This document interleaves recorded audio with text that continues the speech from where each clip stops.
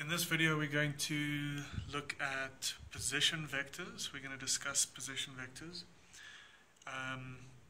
Okay, so what are position vectors and why do we need them?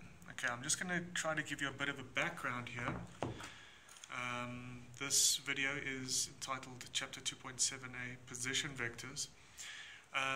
Guys, if you recall, what are we generally trying to do? We are trying to find the resultant of a number of vectors, a number of forces. If we have a number of forces acting on a body or on a particle, then what we're trying to do often is we're trying to find either the resultant of those forces or we're trying to find the components of those forces. Okay, so just recall that we're trying to find the resultant of a number of forces, or we're trying to find the components along specific directions. And in chapter 2.4, what we saw was, I'm just going to do these small little drawings here. We would have a scenario like this. We would be working in the XY plane, so it was a 2D problem. And we would have, say, a force here of 100 Newton and a force there of 80 Newton. And we would have an angle here and an angle there. And then essentially, how did we add these up? We would break them up into XY coordinates. Essentially, the point is, we would have a magnitude, okay, and we would have an angle. So remember that a force is a vector, and a vector has both magnitude and a direction. Okay, very simple, straightforward concepts. So this, if we had a force here, there would be our magnitude, and that angle would give us a direction relative to the x-axis. There we would have a magnitude and a direction. And then if we wanted to either do the scalar notation, we would get the x and y components, we would get the x and y components, and we would add up the x components, we would add up the y components to get a resultant. Okay? But essentially, we would have a magnitude and a direction, and the direction was given to us by this angle. Then in chapter 2.5 and 2.6, we moved out of, and remember, in chapter 2.4, we were introduced to Cartesian vector notation. Okay? But what do we remember about Cartesian vector notation? It's that Cartesian vector notation helps us mainly when we're in three-dimensional space. Okay? So, in chapter 2.5 and 2.6,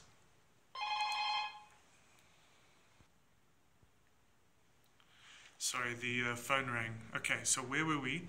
In chapter 2.5 and 2.6, right, we are now working in three-dimensional space, y, x, and that's z, and if we're given a force, we're given a force vector, okay? Say now this force could again be 100 Newton, but then remember, a vector has magnitude and direction. So the magnitude of this force would be 100 Newton. And then in this case, in chapter 2.5 and 2.6, we were either given our coordinate direction angles, right?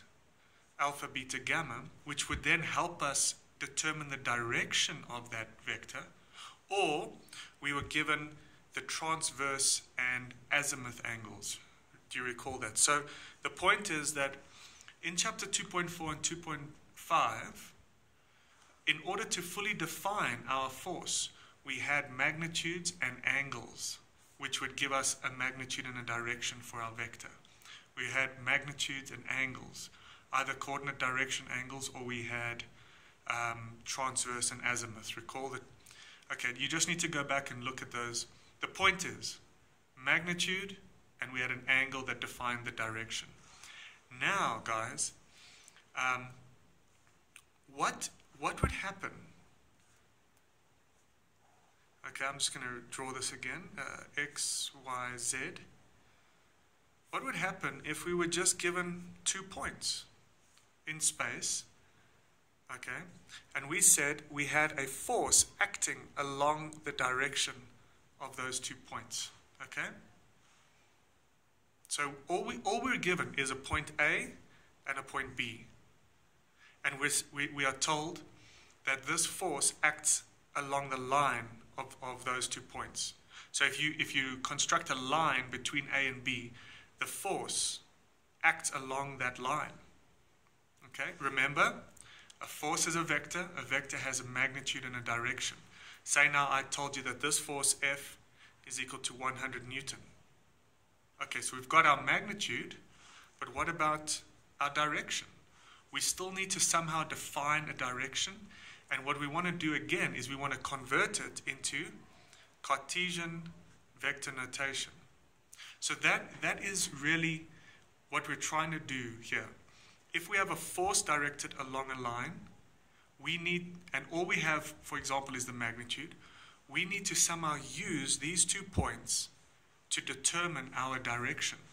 Whereas before, we had a magnitude and angles that helped us define our directions and give us our x, y, z components or x, y components. In this case, all we have are 2 points. We have a point A and we've got a point B, and point A, let's rewrite it, point A has 3 coordinates, AX, AY, AZ, and B has 3 coordinates, BX, BY, BZ. So what does that mean? So, for example, A could have points, for example, of say 1, 0, 2. I'm just making this up. What does that mean? What do the coordinates A 1, 0, 2 of A mean? What does that mean? It means that when measured relative to the origin in the x, y, z space, I would need to move 1 unit in the x direction. I would need to move 0 units in the y direction, and I would need to move 2 in the z direction. So 1 in the x, positive 1 now, 1 in the positive direction of x, 0 in the y, and then 2 in the z. So point A, which has coordinates AX, AY, AZ, is just telling me where does this point lie in space relative to the origin. Now what about B? Let's make up a value for B. Okay? B could be, let's say, it's equal to 2, 4, and 7. What does that mean? It means that in order that point in space, if I move 2 units in the x direction, okay, 2 units in the x, then I move 4 units in the y, 4 units there. So that distance there would be 2. I'd move 4 in the y, and then I would move 7 units in the z direction. Now I keep saying units, but another okay. I'll get to that in a minute. Okay, so say now we've got those 2 points in space, and we've just defined what these coordinates mean. Okay, so now remember, guys, I'm just going to come back because I think we have to keep coming back again and again. What are we trying to do? We have forces, guys. We've got forces which we are trying to convert into Cartesian vector notation because we need to add them up, we need to subtract them, or we need to multiply them. And the best way to add up forces in 3-dimensional space and to find components or to multiply forces in 3-dimensional space is to convert them into Cartesian vector notation. So what we've had before are forces with angles, but now we've got a force, and all we've got are 2 positions in space, 2 points, and along the line of these 2 points we have a force acting. Okay? And so what we just discussed is A has 3 coordinates, B has 3 coordinates. What do they mean? It just simply tells us where A and B lie in space. So now, in chapter 2.7, we are going to look at something called position vectors. In order for us to get here, guys, where we have defined this force using a magnitude and a direction, in order to determine the direction, I want to impress upon you again, in order to determine the direction, we need to first need to first define a position vector between A and B. Okay? That is what we're trying to do first. We need to first work with position vectors. Okay? So, what is a position vector? A position vector, in very simple terms, tells me how do I get from A to B. How do I get from A to B? Okay? Remember, this is in meters, B is in meters. So remember, this is a position. B is a position in space. And position is measured, I'm going to write this out in bold, measured in meters. Okay? So A is a position. Guys, position. Remember the word position means it's a distance, it's a length, right? And the units are meters. So A is a position, B is a position, and a position vector simply tells me how to get from A to B, right, in space. So essentially, what does this mean? How far do I walk in the X? How far do I then walk in the Y? And how far do I walk in the Z in order to get from A to B? Okay? So we use this example. I just made this up on the fly. So position A, coordinate A is at position 102, and coordinate B is at position 247. So just looking at these two, how far would I need to walk in the X direction to get from A to B? Well, I start off with 1, X equals 1, and I end off with X equals 2. So I need to move how far? I need to move 1 unit in the X direction. I need to move from there, from position A to position B, I need to move 1 unit. I hope that makes sense. I move from +1 to +2. So for me to go from A to B, I need to first move +1 in the X direction. Then, to go to from A to B, then what's my next step? I need to move how far in the Y direction?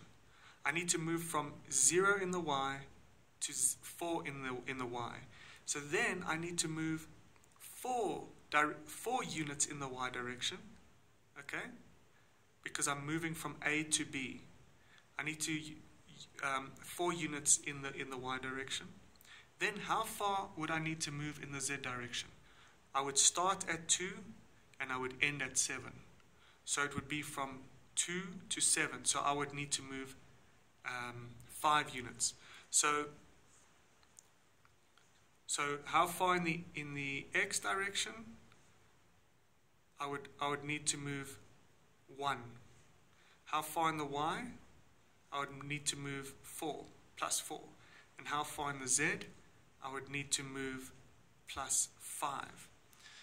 So this is just kind of an intuitive way of speaking about position vectors. But the actual textbook definition is this. Position vector is given by this letter R. Looks like a small r, okay?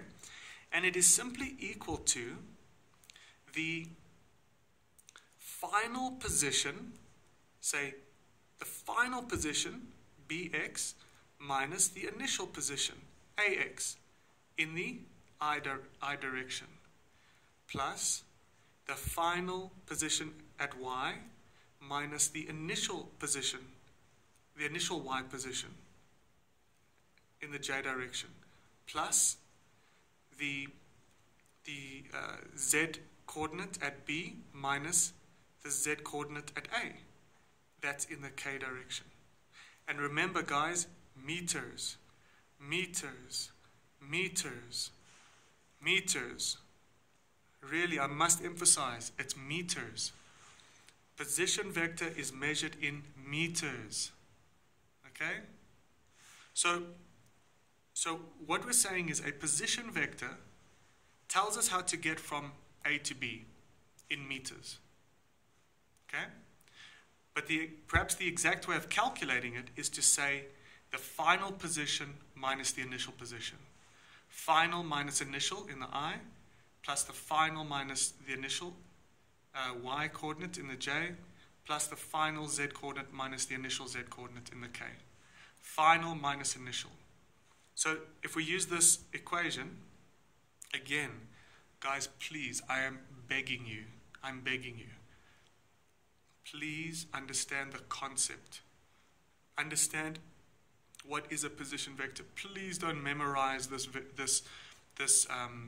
equation. Okay? I mean, you can memorize it if you understand it, but it's very basic. Final minus initial. So what's the final? 2. What's the initial? 1. So what do we get? So R is equal to 2 minus 1 in the I, 4 minus 0, 4 minus 0 in the j direction, plus 7 minus 2. Okay, meters, meters, it's in meters.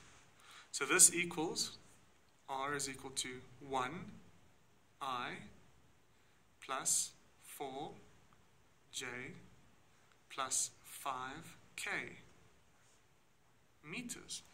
Meaning, I have to move 1 meter in the I direction, then I need to move 4 meters in the j direction, plus 4, then I need to move positive 5 meters in the k direction.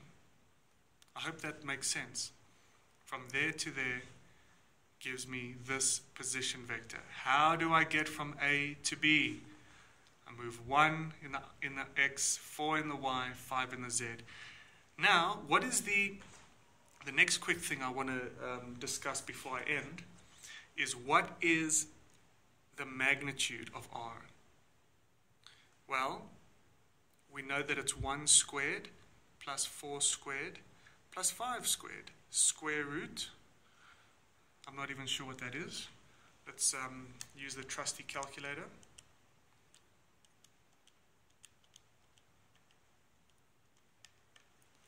This equals 6,48. Guys, again, what does this mean? Can you tell me what it means, and what have I missed? What have I missed? I've missed a meter there. 6,48 meters. What does that mean? This 6,48 is the length between point A and point B directly. It's that length there. If I draw a straight line between A and B, I'm going to get 6.48 meters. Okay? So in vector form, this tells me how far I move in my I, J, K directions to get from A to B. And then if I calculate the magnitude, that is the distance, the length between those 2 points. Okay?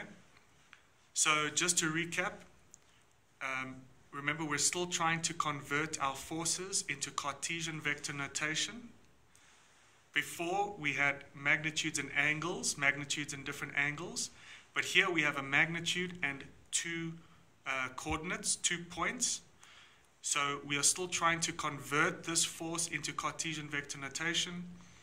But before we do that, and we'll get to that in the next couple of videos, in order to do that, the first step is we need to determine our position vector between A and B.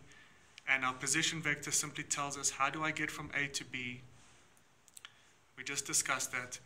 And then if I calculate the magnitude of this position vector, it tells me the distance, the length between those 2 points. Okay, that's enough for now. We will carry on with some more examples and possibly section 2.8. Cheers.